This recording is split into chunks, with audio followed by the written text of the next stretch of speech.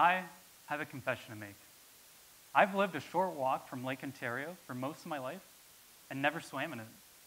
I've motorboated, dragon boated, canoed, kayaked, and even paddleboarded on the lake.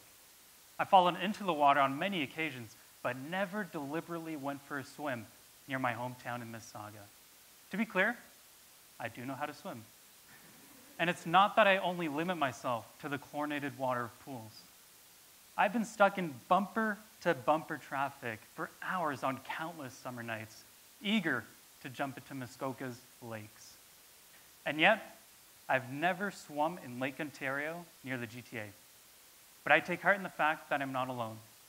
Just like me, many people who grew up in Toronto and Mississauga at the end of the 20th century went through life being told that the lake at our doorstep was not safe to swim in.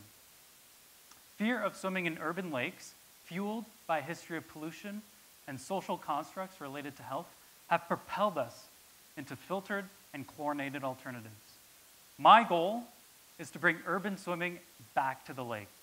In order to get swimmers back into the water of Lake Ontario, people will need to change, the water will need to change, and the landscape connecting them will need to change.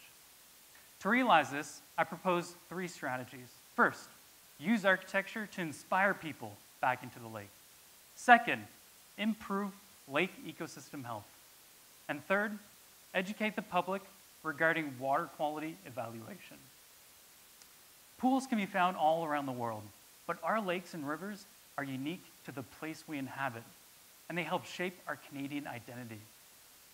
By moving away from using Lake Ontario as a place for swimming, we've turned a blind eye to our negative impact on the water.